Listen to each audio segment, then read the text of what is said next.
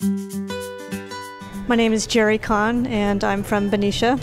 And I'm here today because my father has, at this point, the severe stages of Alzheimer's. I am his primary caregiver. My name's Karen Stevenson, and I'm from Berkeley. And I'm here because I'm interested in advocating for solutions for people living with Alzheimer's. Buenas tardes, mi nombre es Linda Rodesno, vivo en Citrus Heights. Y yo estoy aquí ahora porque mi mamá y mi papá tienen Alzheimer's.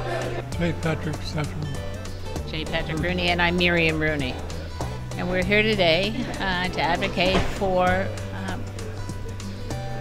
people suffering from dementias. And it's very depressing to see my father.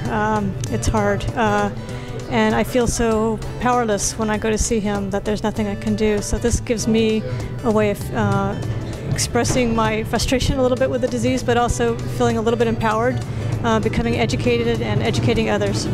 I lost my mom to Alzheimer's about a year ago. She lived with the disease for 15 years. And I saw what happened to her and what happened to families. And I want to do what I can to make sure that other people have a better experience with this disease. Pat has Lewy body dementia. I'm his wife. We've been on this journey for almost 7 years. 7 years ago, before this started, he was a practicing cardiac surgeon. So life has changed, and we're hoping that we can be part of the solution in making things better. Y para mí es muy importante darles un voz aquí en el capital del Sacramento.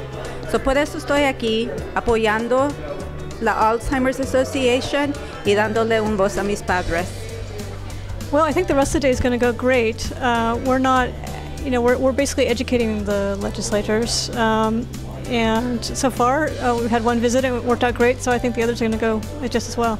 And she was great. She had a grandmother who had dementia and had the experience of seeing what that disease can do and understands the challenges that families face. I think she was very receptive to what we had to say. It's been very good. Yeah, very good. Very worthwhile, exciting that, what Alzheimer's Association is doing.